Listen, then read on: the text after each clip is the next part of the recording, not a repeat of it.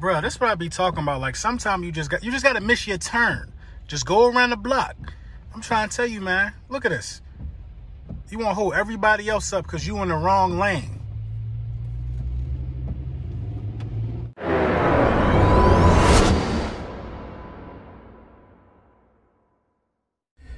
So this was the question that was presented to me.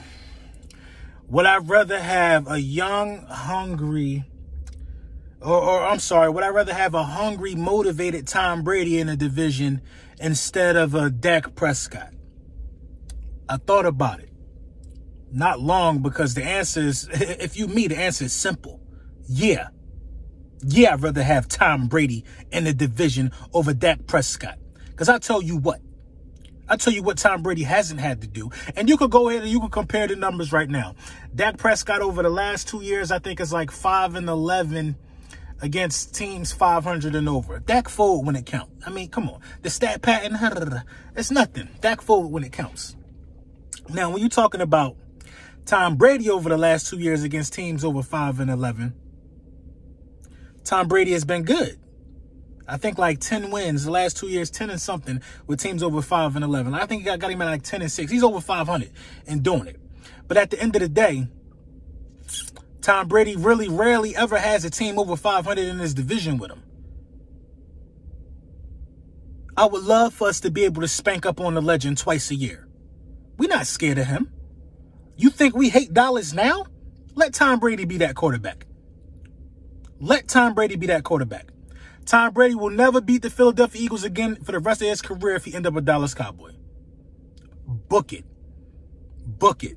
So we're not worried. The rest of the NFC East, the Redskins, all them dudes, they could be worried. We're not worried. The Giants of past probably wouldn't have been worried. They beat him twice in the Super Bowl. But Doug's still around and Doug beat him. Brandon Graham and them still around and they beat him. We ain't worried. Nor are we scared of no damn Tom Brady. So come on with it. At the end of the day, I think Dak might have shot himself in the foot, man. I think he might have shot it. It's going to be really interesting to see how this debacle unfold. Because you got guys, these are some of the guys that I think that's better than Dak Prescott right now that's hitting free agency at his position. Ryan Tannehill, I think, is better than Dak Prescott, who's probably going to end up being franchise tagged. What's Drew Brees' backup? Bridgewater, I think, is better than Dak Prescott. Drew Brees is better than Dak Prescott. So right now you got three. Carson Wentz is better than Dak. Carson Wentz ain't on that list. I'm sorry. Tom Brady is better than Dak Prescott. So now you got four. I'm not going to go ahead and say Mariota is better than Dak Prescott. I'm not going to say that right now. Jameis Winston is interesting. That's interesting if you want to think about it. Now, we know Jameis got all the picks and all of that. But everybody is backing Dak off stats alone. Jameis' offensive stats was better than Dak Prescott. The offensive stats were better. 5,000 passing yards. 5,000 passing yards. The dude who led the league in passing yards is a free agent. Something to think about. Something to think about. Something to think about. Something to think about. Now, Phillip Rivers, I'm not going to give it to Phillip Rivers just like that. I'm not going to give it up to Phillip being better than Dak right now. Phillip is on a decline. But what's interesting about this Tom Brady thing is that they actually agreed to let him hit free agency. They want to let him test the market. Now, the logic behind that was they said something on the lines of this. If you know, let's send him out there and let's see what happens. Let's, Hold on. Let's hear from Philly 500 real quick and what he got to say about the draft. What's up, my man LB? How you doing? All right. So the one guy I want to talk about today is a guy that, of course, we're not going to leave off this board. Of course, we're not going to forget. But I want to talk about perhaps the best wide receiver in this draft. Arguably, maybe one of the best wide receivers to come out in a draft in a long time. And that's Jerry Jeudy of Alabama. 6'1", 192 pounds. The guy isn't the biggest guy, but my gosh, this guy can run routes probably better than anybody in this draft class. Knows how to create separation. Very smart player. Fast, athletic. He has it all. He has it all, and he has the potential to not only be the best wide receiver in this draft class, but he has the potential to be maybe one of the best wide receivers to come out in a very, very long time. So on our draft board, we can't forget Jerry Jeudy. You know what I mean? That was a real good pick by Philly 500. Real strong pick. Jerry Jeudy is that guy. And this is what I want some of you guys to understand. We're not going in order of best to worst. We're not. We're not going in order of you know, best to worst. We're not. So y'all just now saying Jerry Jeudy? Yeah, we just now saying Jerry Jeudy. But we said him. The draft board is going to be compiled of 20 people.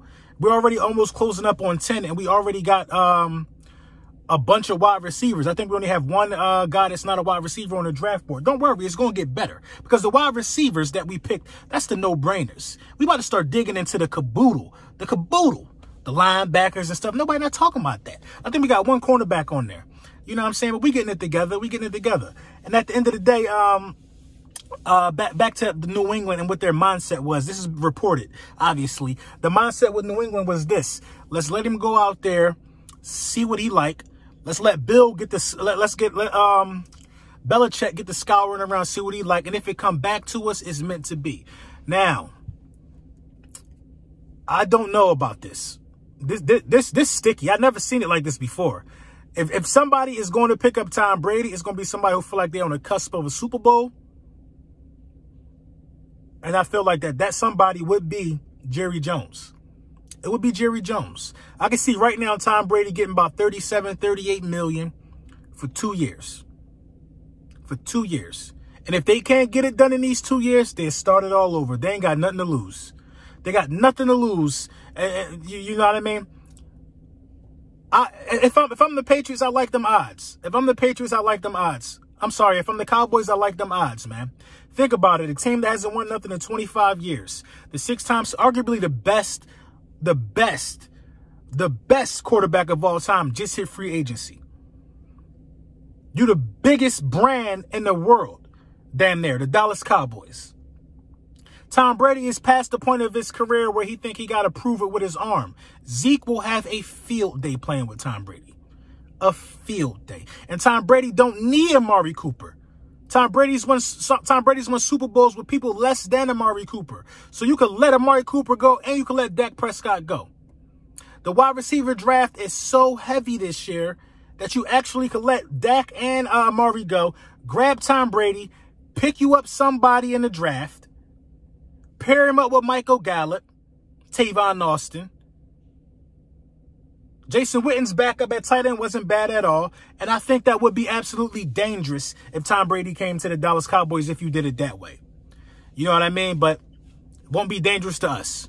It'll be a dogfight between us and whoever, man, in the division next year. I just don't see nobody being able to be a force with us next year anyway. But you know what I mean? There's so many different ways this thing could go with Dak Prescott. The Dallas Cowboys can take Ryan Tannehill, which I doubt. It's either Tom Brady, like Drew Brees, man. Drew Brees could go over there and take a 2-year deal. A 2-year deal. 2-year deal. If you offer Tom Brady a 2-year deal,